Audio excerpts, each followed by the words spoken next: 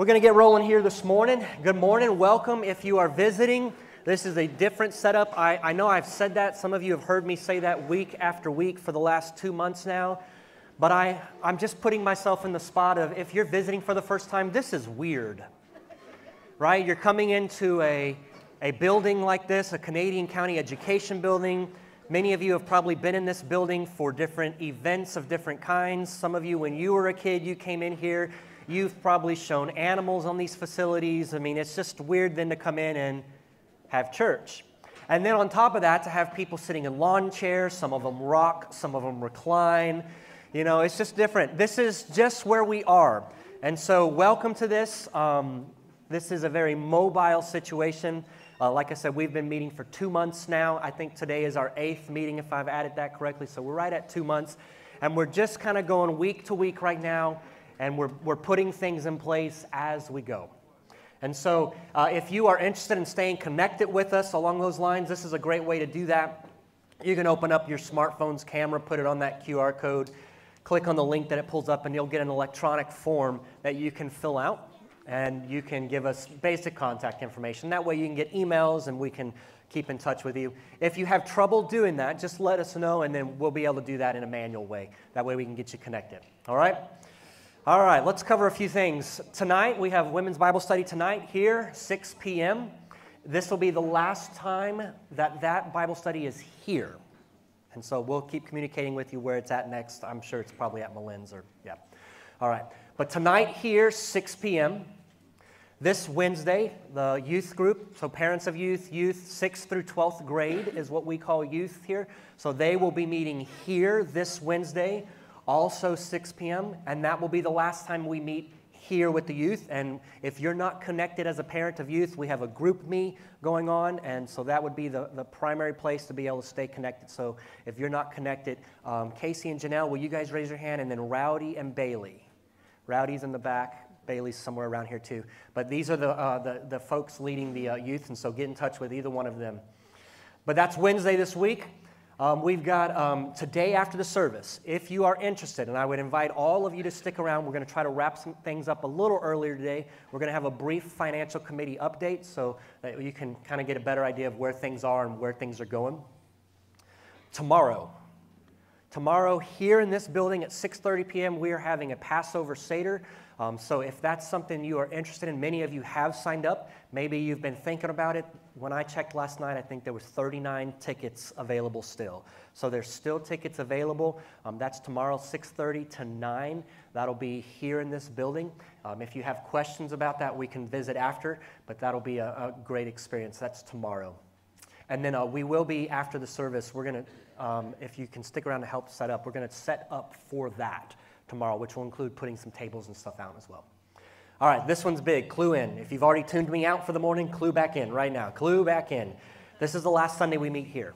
And so I've mentioned to you through some videos and through announcements that we are not being able to meet here any longer past April. There might be times where we can get one Sunday here every couple of months, but we are not being able to meet here anymore after April. So starting next week, we are going to be at Redlands Community College. Now, the room we're going to be in is, if you were with us on Easter Sunday on March 31st, we're going to be in that room for now. It's not what I want. It's just what they have. And so we're going to have to meet in that room, that auditorium, you know, where you can all look down on my thinning hair and see my balding head. That room, okay? I don't like that room, but it's one of the only rooms that will fit us also. Okay, so we're going to meet there, and I've asked them for their other conference center as soon as it becomes available, which would be more of a setup like this. So as soon as it becomes available, right now they're saying probably not till after July, so currently we're planning on meeting at this amphitheater type room through July. If it comes available early, we're moving over to that other location. But just want you to know that's something that's on the radar. We're working on it because I've also heard feedback. It limits us. You can't really linger. There's not a lot of places to be able to stand around and visit, but we're going to try to work some solutions on that as well. But starting next week, we are going to be meeting at Redlands, and then we'll stay in touch about where we go from there. All right, last thing I have for you this morning is if today's a day you're worshiping through giving, there's a box over on the table by the back by the water fountains, and if you drop something in the box, you can do it that way, or there's also instructions if you choose to give online. Both of those options are available for you. All right. That's all I've got for you this morning. Let's take a moment now. As we have done each week, we don't want to just rush into worshiping without preparing our hearts and preparing our minds. So let's take a moment and we do that this morning. So come, Holy Spirit.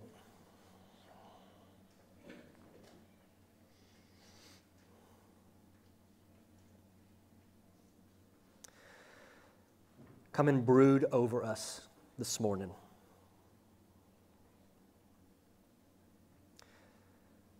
Come and make the presence of God known to us this morning. And come and give demonstrations of the power of God as we meet here this morning.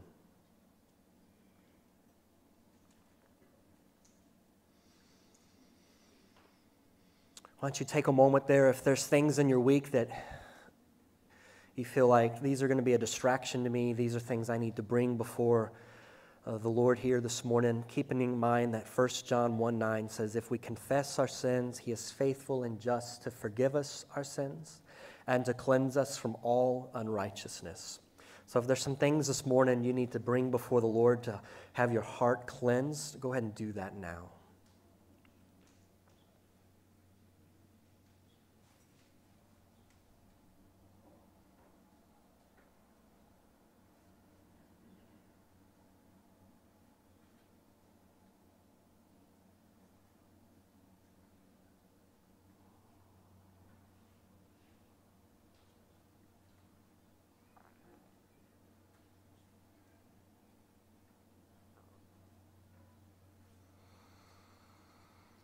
So, Father, would you now let your cleansing righteousness purchased for us in Christ on the cross through the resurrection, would you let that now wash over your children in this room this morning?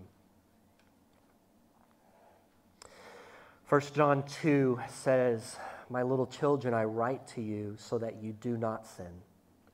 But if you do sin, we have an advocate with the Father, Christ Jesus, the righteous one. God, I'm thankful to you that the righteousness by which we stand before you is a righteousness given to us by the one who is righteousness himself. So would you let that wash over us this morning, that we might now walk in the light, that we might come out of darkness, that we might come before you, our good and loving Father, that we might receive from you this morning the things that you have for us as we gather here, the good gifts that you want to pour upon us. If there's anything that would keep us distracted, anything that's come in or that's with us that would keep us from hearing you, if there's other voices that speak to us and distract us, now in the name of Jesus, I speak to those and I command them to be silent. In the name of Jesus. That there would be no tempting, that there would be no distractions.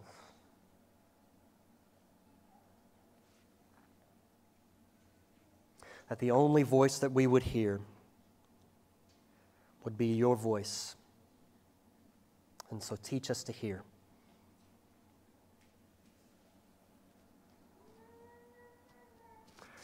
We pray in Jesus' name. Amen. All right. If you see, we're mobile. We're just going as we go. All right. Hey, if you've got your Bibles, go ahead and grab those. We're going to open up this morning to 1 Corinthians chapter 12.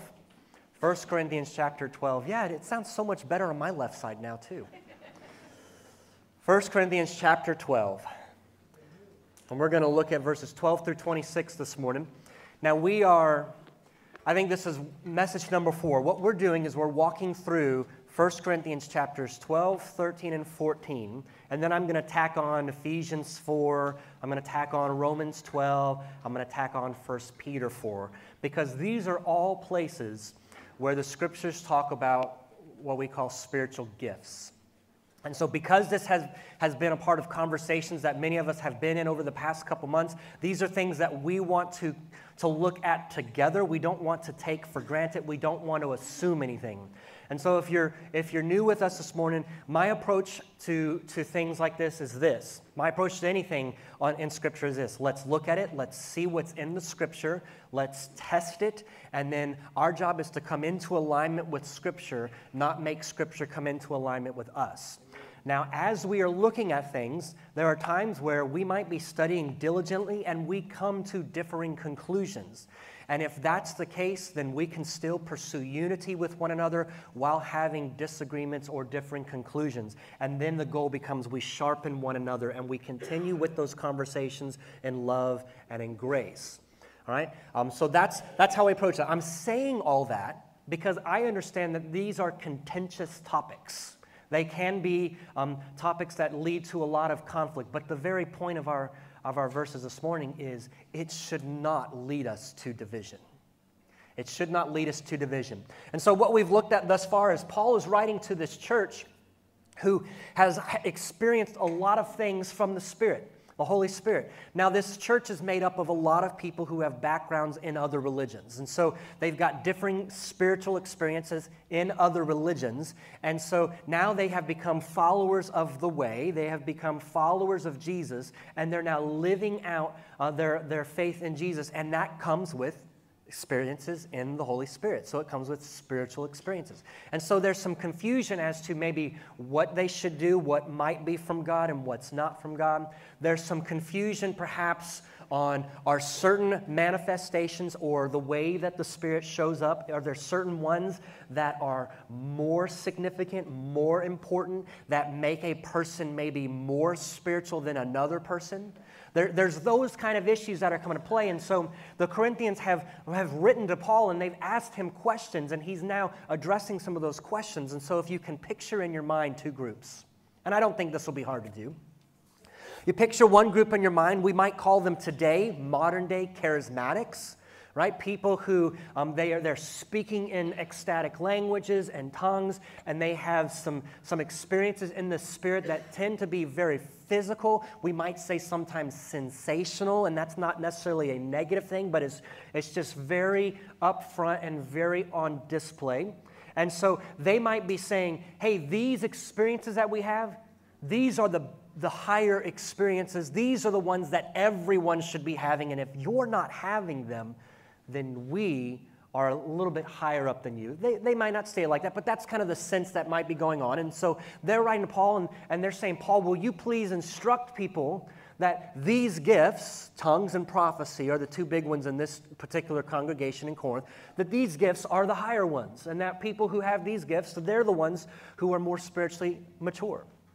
And then you've got this other group. We might say that they are not the modern day charismatics. They might be more reserved. They might have experiences in the Spirit that are not as physical in their display, that are not as sensational.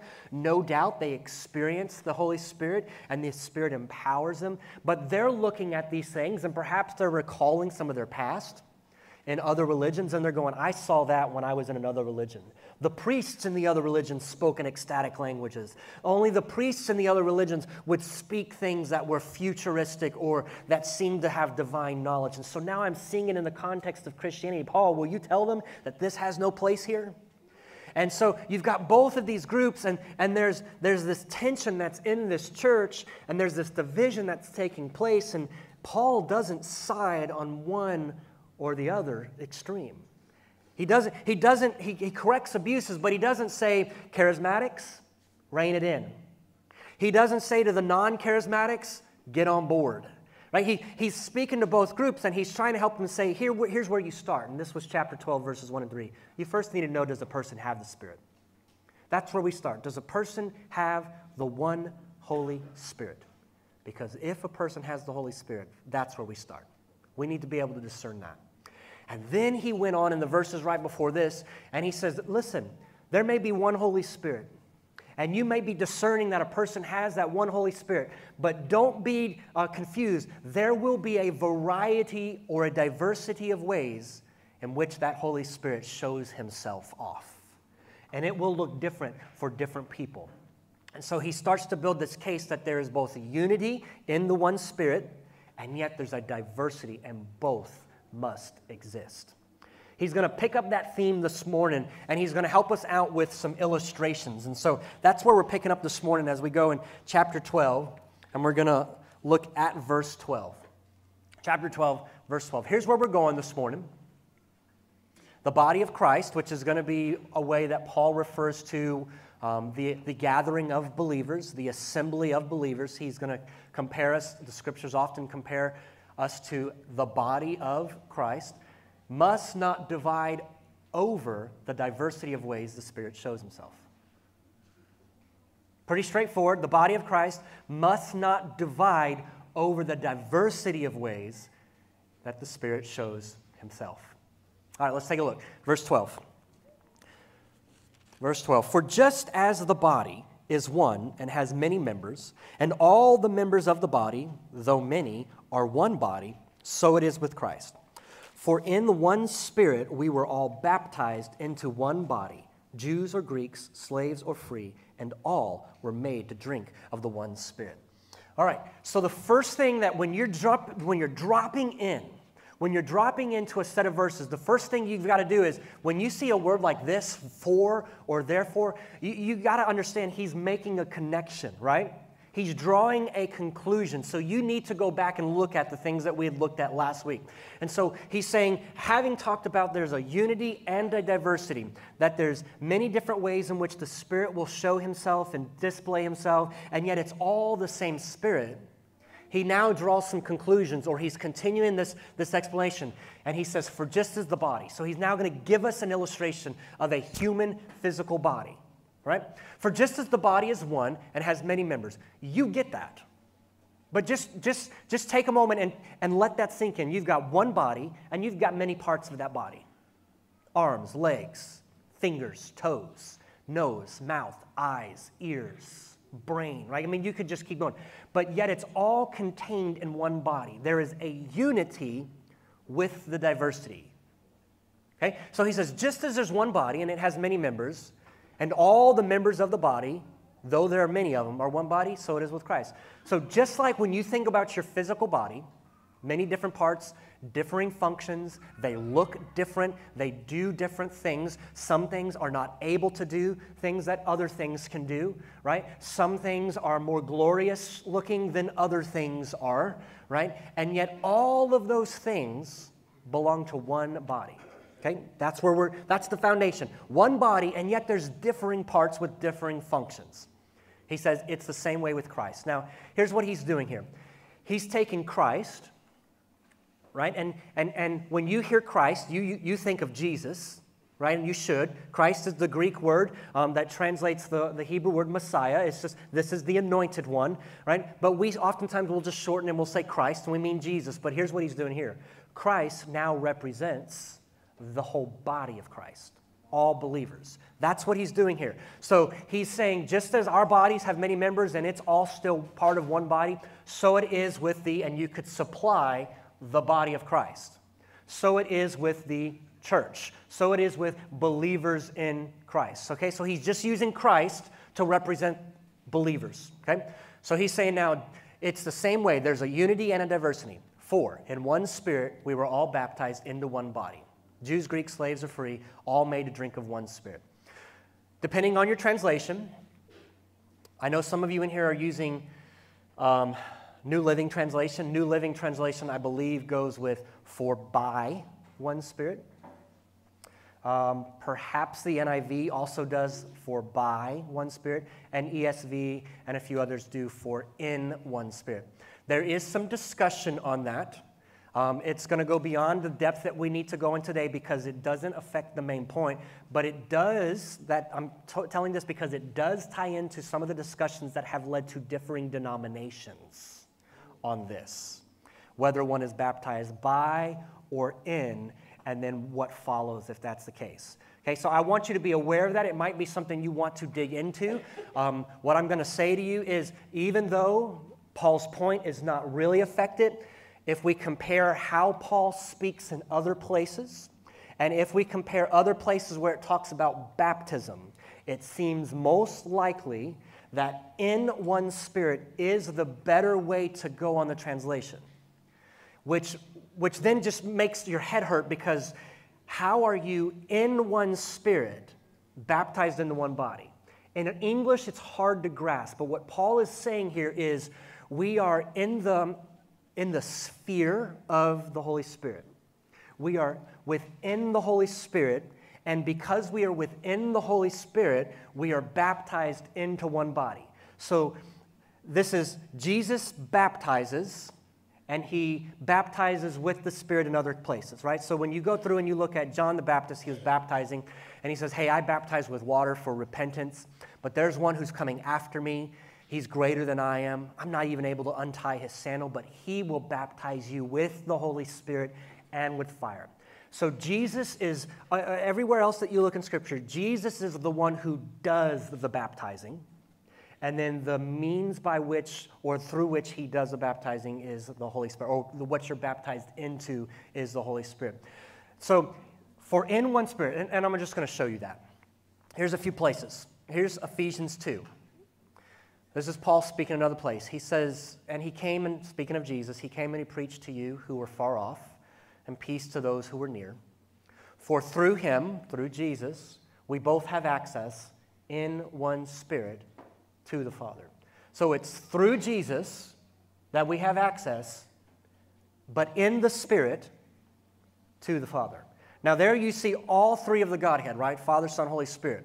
Jesus is the one who gives us the access. We're connected to him, but there's something here, and I'm going to just flat out be honest with you, wrestling with this, there's more here, and I know there's more here. I can't grasp it yet. There's something here that is much deeper than what I am currently being able to grasp about being in one Spirit. And this is where meditation on the Scriptures comes in. And this is where things like this, when we talk about meditation, I'm not telling you Eastern meditation, empty your mind and try to connect with the universe. I'm telling you, with meditation in the Bible, it's chewing on the Scriptures like a cow chews cud. You digest it, you pull it back up. You chew on it some more, you digest it, you pull it back up. Incidentally, my dogs threw up last night at 3 a.m. in the morning, and that image just popped in my head. Because then they went and swallowed it all back up. Sorry. All right. It went through my head. I thought maybe you might appreciate it too. All right, so there's a depth here, all right, and it's hard to grasp, and I'm just being completely honest with you. It's hard for me to grasp what's going on here too. But it's through Jesus we have access, but it's in the Spirit, and that gives us access to the Father, all right? But what Paul is saying here is that it's in the Spirit we're baptized, and it doesn't matter whether you're Jew or Greek, so that ethnicity, okay, Jew, Greek, if you were, according to the Bible, if you look at the biblical worldview, you're either a Jew or you're a Gentile. And sometimes the way they refer to Gentiles is in the New Testament as Greeks. All right? So you're either a Jew or you're a Gentile. And if you're a Gentile, that just means you can't trace your ethnicity to Abraham, Isaac, and Jacob. Okay? So you're either or. Okay? But what Paul's saying here is it doesn't matter. Your ethnicity does not matter. Whether you can trace your lineage to Abraham, Isaac, and Jacob does not matter with regard to being in one Spirit, baptized into the same one body. So the work of the Spirit, the work that takes place through Jesus, transcends ethnicity. Okay? It's not exclusive to just one ethnicity. Jews, Greeks, slaves are free. This would have been two social classes. This would have been maybe the elites. Now, when we talk about slavery, and this would have been under the Roman Empire, it is different than the slavery that we learn about in America. Okay, differing. It's a big discussion, but don't automatically go into your mind to forced labor and enslavement of people from other countries, ethnicities, things like that. That was certainly happening at times, especially when one person conquered another. But the Roman Empire was built on the back of slaves.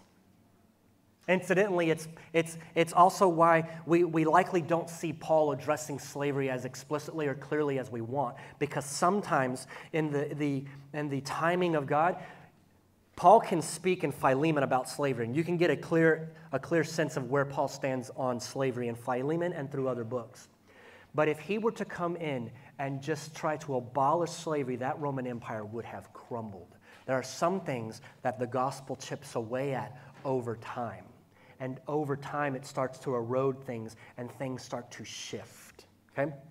So He's just acknowledging here. He's not speaking in favor of or against. He's just acknowledging that there were two social classes, broadly speaking, slaves and free. But he's saying it doesn't matter what your social class was. Whether you were a slave or you were free, the work of the Spirit transcends social classes. He says all of us, whether any of these groups, we were all made to drink of one Spirit.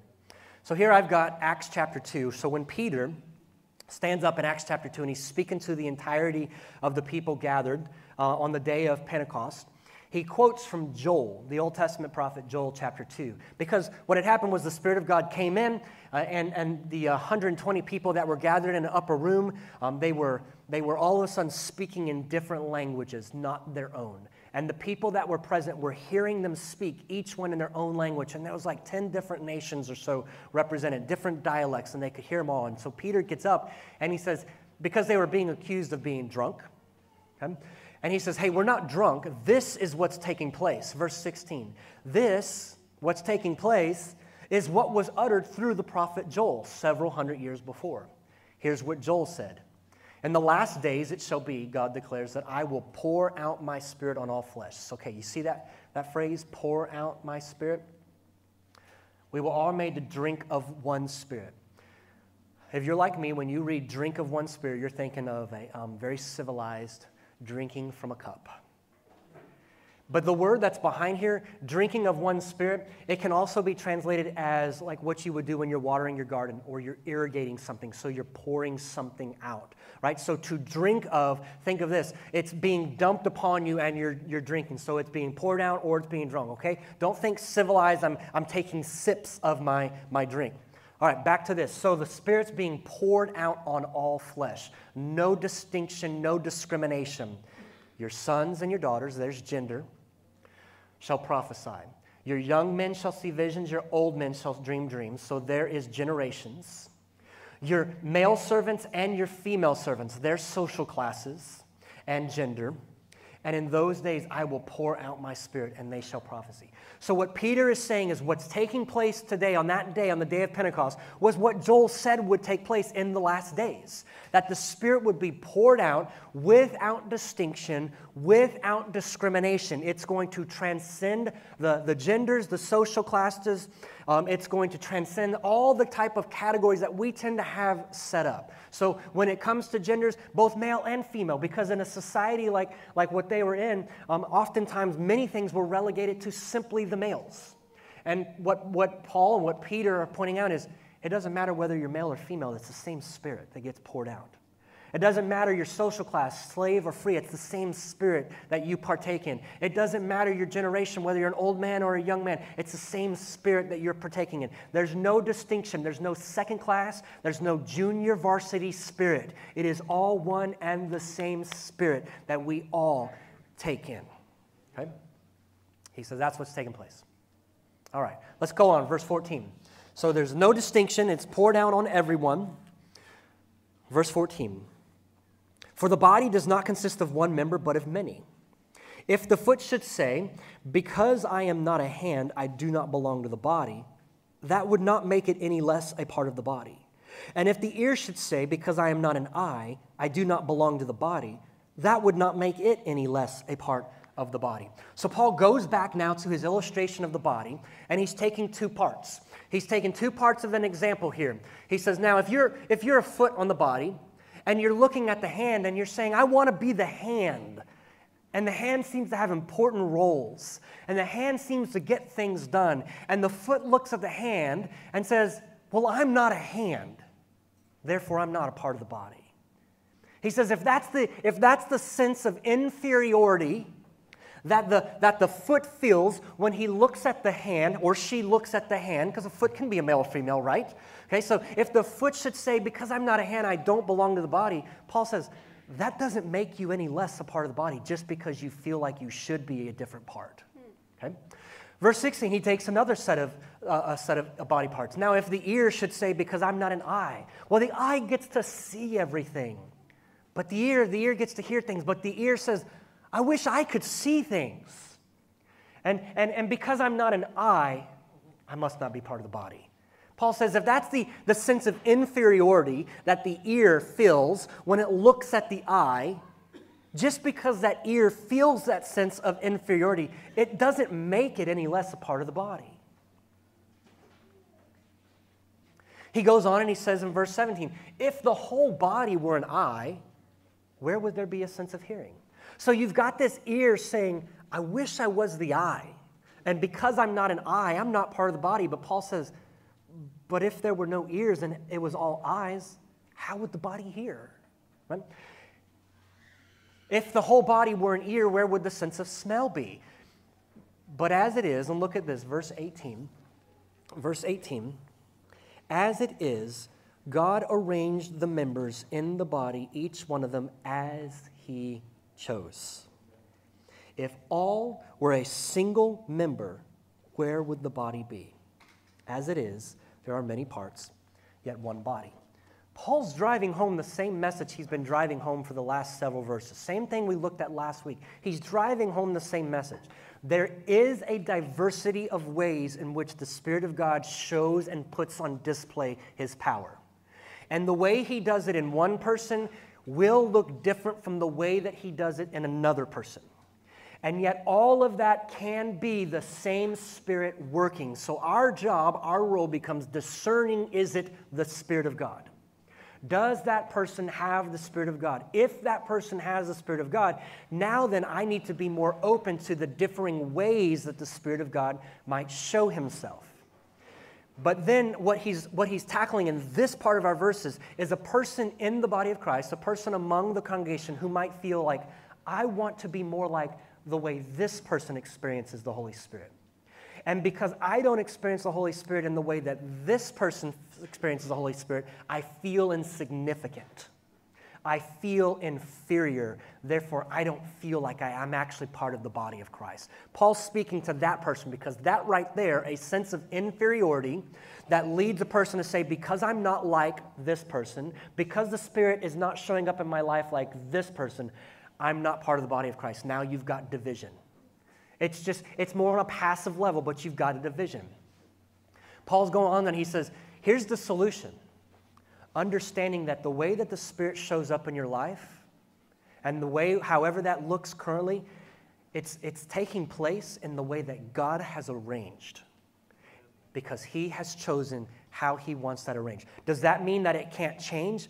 No, it does not mean it can't change. Does that mean that you can't ask God that he might work in your life in other ways? No, you can certainly ask God to work. We're going to get into that as Paul says, desire the spiritual gifts and earnestly desire that you might prophesy. He's going to get into, you can ask God for other gifts, other ways the Spirit shows up in your life. But don't take what the Spirit's doing in your life now, compare it to what the Spirit's doing in someone else's life, and then allow yourself to feel inferior, and then you sideline yourself. Because as Paul says, the body needs ears to hear. The body needs feet to move and walk and hands. And so it was never intended by God that the body of Christ would be uniform. Only that the body of Christ would be in unity. But it must necessarily have diversity. It must necessarily have differences. And we talked last week about how that in and of itself is a reflection of who God is. Father, Son, Holy Spirit. Each a distinct person, personality, and yet the same God.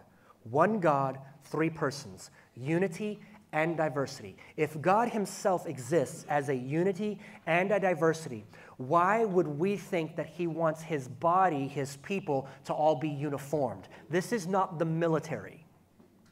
In the military, you want consistency, you want uniformity for good order and discipline. You want everybody looking the same, talking the same, so all that can be streamlined. This is not the military. We don't want uniformity, we want unity with diversity. Okay? So Paul says his solution is this, remembering that God has chosen the members and he's arranged them as he's chosen. So his conclusion on this first part, if you're feeling inferior because you're comparing yourself, you're looking at someone else, if you're feeling inferior, there are many parts, yet it's still one body. All the parts are necessary. And so we might say it this way, a sense of inferiority does not make you insignificant in the body of Christ. A sense of inferiority, I wish I was like that person, I wish the Spirit worked in my life like that person, I'm an ear, but I wish I was the eyes. A sense of inferiority does not make you insignificant in the body of Christ. Every part is needed in order for the body to function. If you feel inferior, and out of that inferiority, you start to now strive to be like somebody else or something else, then you're going to neglect what God is doing in you and how He wants the Spirit to work in you. And now you might be an arm that's choosing not to work, and we need the arm to work. You may be an ear that turns yourself off, and we need the ear to hear what God is saying. You might be an eye that needs to be seeing things that the Lord is doing, but you don't like being an eye. You want to be the ear. And now we have too many people thinking they can hear from God, and we have nobody seeing things. The body needs to be fully functional and healthy. And in order for the body to be fully functional and healthy, each part must carry out its role. All right, so a sense of inferiority does not make you insignificant in the body of Christ. But let's keep going, verse 21. The eye cannot say to the hand, I have no need of you, nor again the head to the feet, I have no need of you. On the contrary, the parts of the body that seem to be weaker are indispensable. And on those parts of the body that we think less honorable, we bestow the greater honor, and our unpresentable parts are treated with greater modesty. With our more presentable parts, do not require. I'm going to pause right there. Okay, so now he's going after a different group. The first group was those who feel inferior because I'm not like you. I don't have the Spirit of God working in me or showing up in the same way you do. He went after that. Now he's going after the other side of this. Those who have the Spirit of God working in them in a particular way, who then look at others and say, we don't need you. And so he gives, again, the example with the body. If the hand can't say, the eye can't say to the hand, I don't need you. So a person who sees things in the Spirit, a person who is a seer, we might sometimes call this a prophet because in the Old Testament, the prophet, the word in Hebrew means seer. Okay, so a person who might be prophetically gifted in ways, who can see things, who God reveals things to, if they say because of a sense of superiority to someone who's a hand, they're like a grunt, they just get things done, they're served behind the scenes, we don't need you. I can see things in the Spirit. We've got these people who can see things in the Spirit. We know what God's doing. We don't need you. If they were to speak like that, Paul says you can't say that. And he gives another example, the head to the feet. The head can't say to the feet, I have no need of you. So you can draw your conclusions on how that might look in the body of Christ, but you can't have one part saying to another part, I don't need you, because then the body doesn't function. Right? So those who feel or might think that they are superior because of the role they play can't say to those that they deem inferior that we don't need you. Why? Paul says this, verse 22. On the contrary, it's the parts of the body that seem weaker. This is how it works in God's kingdom. The parts of the body that seem to be weaker are indispensable. So the eye might look at the hands and go, I don't need you. Because what I've got is far more significant than what you've got. And the way the Spirit works in me is far more significant than the way the Spirit works in you. And yet, if the eye says that to the hand, what Paul says is it's the parts that seem weaker that are actually indispensable. So the Spirit reveals something to somebody who might be, say, the eyes on the body. How does it get carried out? How does the needs that might be revealed get met? How does the direction that the Lord might be leading someone or a group of someone get put into action, get executed? Not by the seer, but by the hands. Because the parts that seem to be weaker, he says, they're actually indispensable. And verse 23, on those parts of the body that we think less honorable, we bestow greater honor. So the way that it works in God's kingdom is, it might work in any other organization where you say people who are type A personalities, people who are highly driven, people who have a particular type of skill set. Those are the people that work best in this organization. That might work for your secular, non-Christian-based organization. But in the body of Christ, it's not how God works. In the body of Christ, he says it's actually, everything's turned upside down. The one that you might want to give greater honor to, and then the one you want to give lesser honor to, in God's kingdom, the one who receives lesser honor in your eyes actually gets more honor. And what does that do? If that's the way things start to operate, then it eliminates the division that takes place between those who are elevated typically and those who are de-elevated typically. Because when you start to give greater honor to those that don't typically get greater honor, what starts to happen is you don't have anybody below or above another. Okay? He again goes and he says, and our unpresentable parts are treated with greater modesty. This is what you are thinking it is. There are taking the body, the physical body imagery, there are certain parts we cover up, or should, in polite society, in public, right, that you just don't show. And so you give modesty to those. And Paul says, this is another one of those spots where I'm going, there's more there, Lord. I know there's more there. There are parts of the body of Christ that are unpresentable. Not because they're ugly, not because they are shameful, but there are some parts of the body of Christ that here's where I've gotten thus far. You don't see them. Because the way they're carrying out the gifting and the working of the Holy Spirit, it's covered up. It is provided with some level of modesty. And you may never see those parts unless you are appropriately in a spot where you should be seeing those parts. Right? When you think about that, there's only certain people who get to see those covered up parts. I'm speaking very general right now, because I'm aware that you got kids that are going to ask you some questions, okay? But there are some people who get to see those parts appropriately. In the body of Christ, there's the same thing. There's some people that you're not going to see how the Spirit's working in their life. Just came to mind. Perhaps this is someone who's gifted in intercessory prayer. They have a gift, a burden from the Spirit that He just brings people and things to mind. And that could be at all hours of the day or night. And they're praying. And yet, if they don't brag because they're not someone who posts their entire life on social media, which is a good thing, then you're never going to know that they were up at 3 a.m. spending time doing warfare on your behalf. Right? There are parts that are hidden, they're covered up, and you may never see them, but it doesn't make them insignificant. You need them. In fact, if you take that analogy even farther, some of those physical body parts are necessary for growth and multiplication. Okay, so we keep going with verse 24. But God has so composed the body, giving greater honor to the part that lacked it, so that there may be no division in the body. What is Paul concerned about? He's concerned about what God is concerned about, that there not be division in the body of Christ.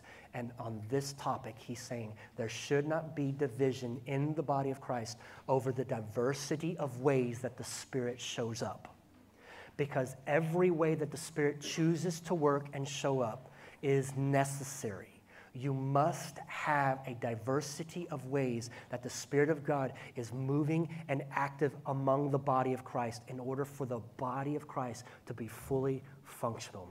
If you are a congregation or a group of people who requires uniformity, and so therefore you restrict certain ways the Spirit might show up for differing reasons, I'm uncomfortable with it, I've seen it abused, then you need to deal with those issues, yes, but you are restricting the Spirit, therefore you are handicapping the body. Okay? I shared some stories with you last week of some people who spoke what I would say are words of prophecy over me a couple weeks ago, and they were spot on, and I shared those with you. If you didn't hear those, go back and watch last week's. And that's happened for me now over the last couple of years several times, and I also told you that once some of those things started to happen, I started living from those in a sense. So we'll get more into prophecy later. They're not on the same level of Scripture. But when I say I was living from those, I was recalling how God spoke through those and how it was an encouragement, how He revealed that He saw, He hears, and He's working and moving. And I reminded myself of those things as I was moving forward. Okay, now that I've experienced that kind of thing, I have no clue how I operated apart from that.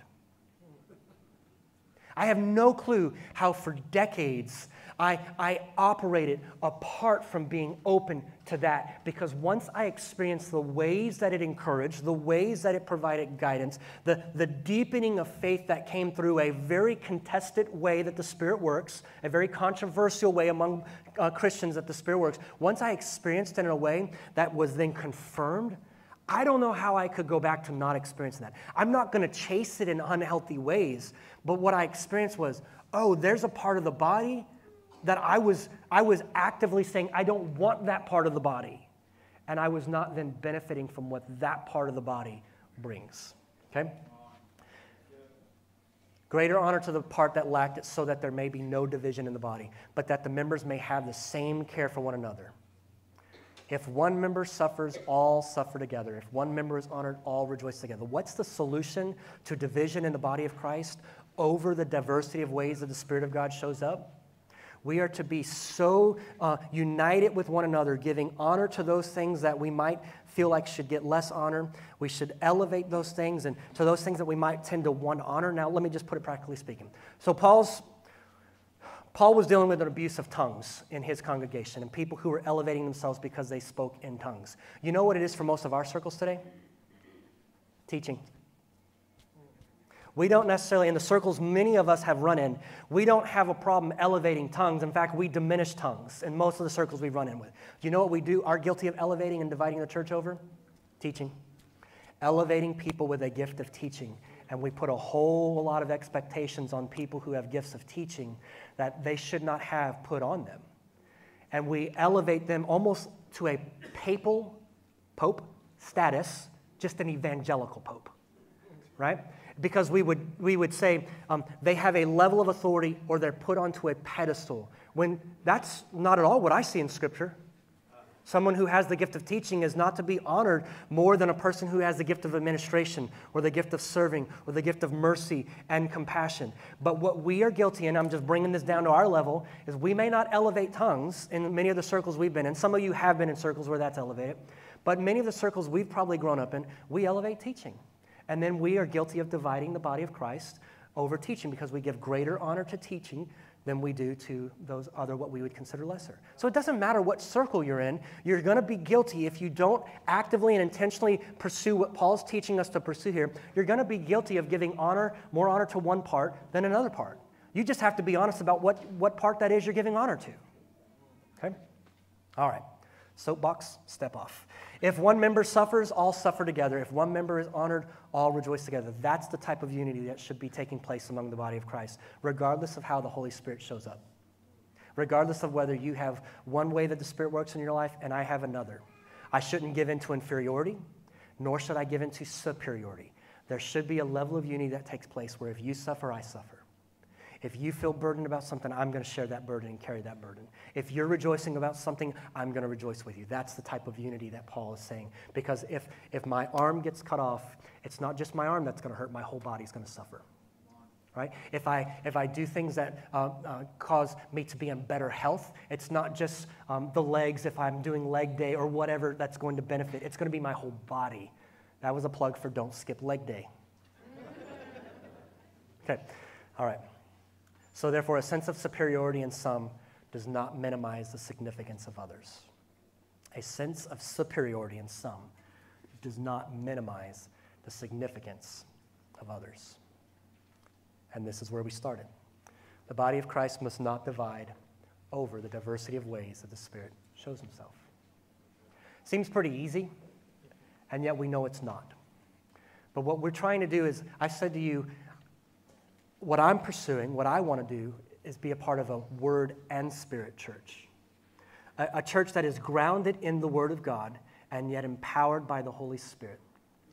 What I want to be is a church who is open to all the different ways that the Holy Spirit may work, whether it makes me comfortable or uncomfortable, whether I understand it or don't understand it. I don't want to be guilty of either actively quenching or worse, resisting the Holy Spirit. And I don't want to operate in ignorance, which is where Paul started. He says, I want you to be informed. I don't want you to be uninformed about the things of the Spirit. I want to be informed about the things that the Spirit does as it's grounded in Scripture. And then I want to be open to what the Spirit wants to do. And I think that that's the blending of a Word and a Spirit church. We have to be intentional about pursuing unity with that, though. It's okay if things get messy. We're not expected to be polished. We're not expected to get everything right the first time. It's okay if something happens and we say, you know what, through discernment, I don't think that was the Spirit. But you know what, we don't have to be rude and go, Satan has come into this building. And I'm not even joking about that response. Right? We can say, you know what, I don't think that's the way that the Spirit's working here this morning. Let's go back and seek Him on that. No harm, no foul. We have to create room for us to be able to learn and grow in hearing God and then practicing out what it looks like to operate in the Spirit of God in the ways that He is working. If I have the unrealistic and burdensome expectation on me that I better get it right the first time, then I'm actually being a hypocrite.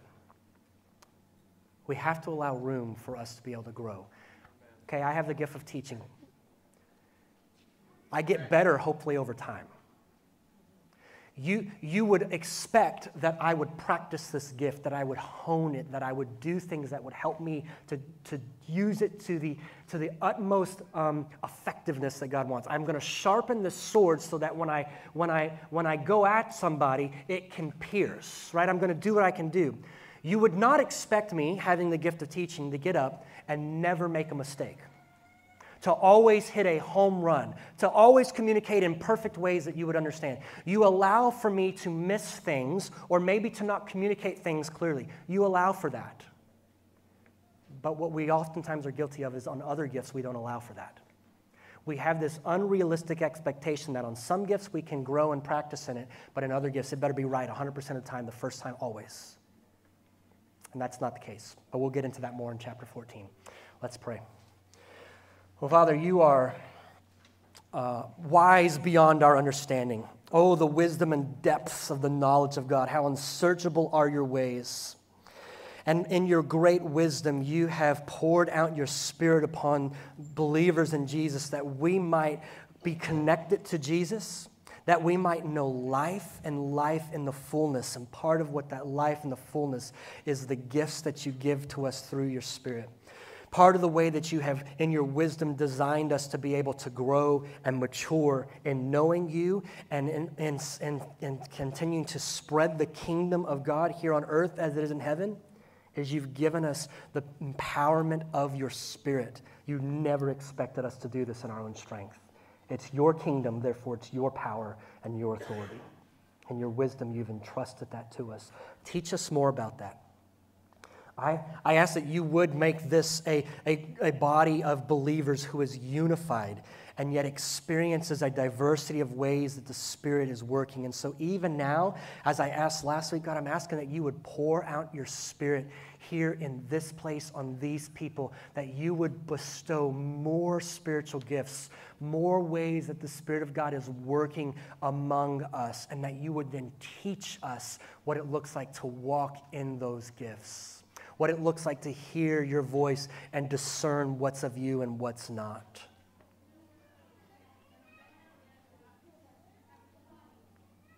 God, would you give dreams and visions?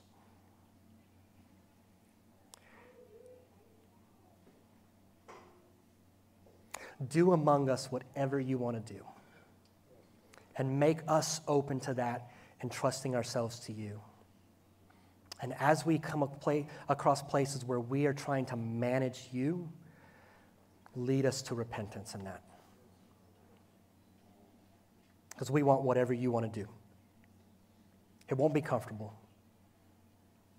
It won't be even familiar at times, but we want whatever you want to do because that's the place we want to be. And we ask that in Jesus' name. Amen.